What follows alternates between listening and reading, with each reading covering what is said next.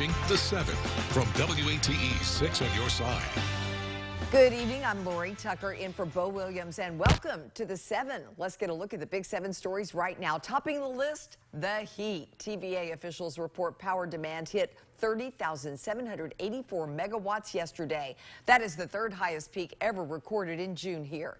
It also follows Monday's record-breaking power demand and marks the third straight 30,000 plus megawatt day. Now for the latest on the heat, let's go ahead and turn it over to meteorologist Victoria Cavalieri. We need some relief. I know we are going to see some finally, Lori, as we head towards the weekend, but we are still weather aware tonight as that heat advisory continues for another hour. Right now over Gatlinburg, some people out and about, but temperature readings again this afternoon have been excessive. Right now we're sitting at 94 degrees in Maryville, 88 in Gatlinburg, 95 in Athens. Add in the humidity and it's still feeling like the mid to upper 90s for most locations. We've got a feels like temperature here in Knoxville of 97, feeling like 99 in Athens, and even feeling like 96 in Jamestown. That heat advisory does continue until 8 p.m. tonight. Then we'll drop weather aware status, but we're going to reissue it tomorrow due to the chance for showers and storms. I'm breaking down our possibility of some severe weather tomorrow coming up. All right, thank you, Victoria. Next on the Big 7, many of us are trying to beat the heat, stay cool, but in times of higher prices, people may be getting heated about that extra bump they'll see in their electric bill. The inflation is definitely not helping as folks are a little bit tighter with the budget. The dollar isn't going as far. This is affecting one of the most at-risk groups in our community, seniors. Many are taking advantage of the CAC's local free fan program to save money. But health experts will tell you air conditioning is the best option for people of all ages. Fans are not the blowing around hot air isn't going to cool you enough, and seniors have a harder time adjusting to the heat than younger individuals.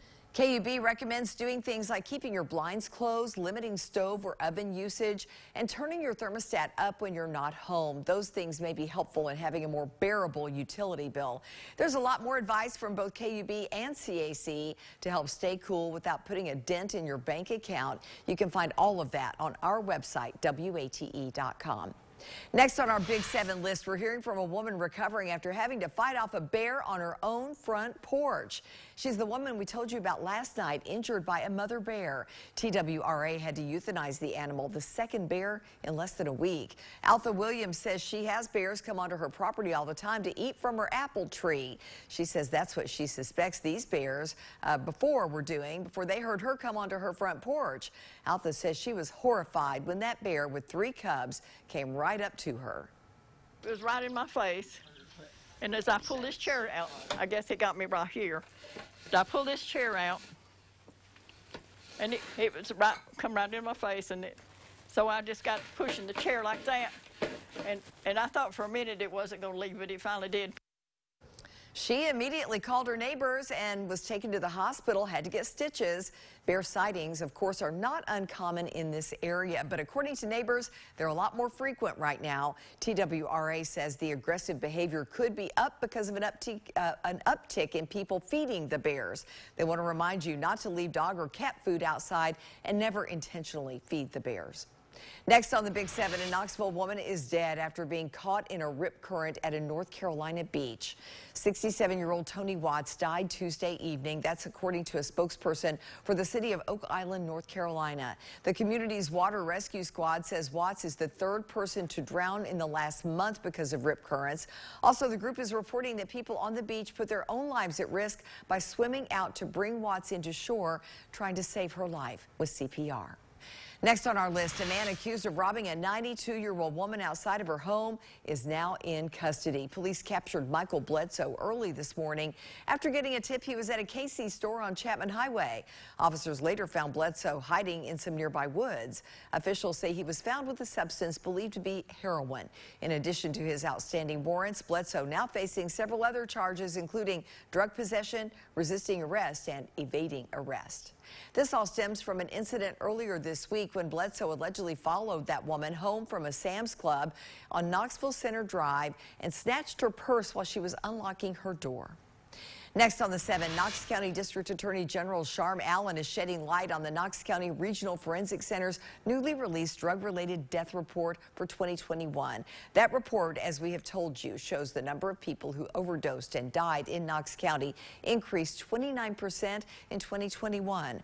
Allen stated that report showed an unfortunate trend for Knox County that also saw a rise in overdose deaths in 2020 after they started to decrease before that. Allen says the lingering effects of the pandemic and the impacts they have on mental health are a contributing factor to this increase. We do see more men than women, but not significantly. It's not just a male problem. We see drug overdose deaths across the board. It is not a male-female problem. It is not a black-white problem. It is not a socioeconomic problem. It is across the board. Drug overdoses affect everyone, regardless of what category you put them in. But Allen also stresses the connection between fatal overdoses and mental health issues. She says if you or anyone you know is experiencing addiction or mental health struggles, it is so important to reach out for help before it's too late. Next on our list tonight, Tennessee state officials honored victims of violent crimes this morning with a ceremonial signing of the Truth in Sentencing bill. The bill approved by the state House and Senate requires those convicted of violent crimes like murder or vehicular homicide to serve their full sentence without parole. Those convicted of lesser crimes would be required to serve at least 85%. The DA says this bill will make a huge difference for victims and their families, and they'll no longer have to guess a sentencing out date for people who perpetrated heinous crimes against them. We're just very fortunate to have this legislation pass. What it means is we can now sit down as prosecutors and actually look at a victim and give them an out date for the person who's committed a crime against them.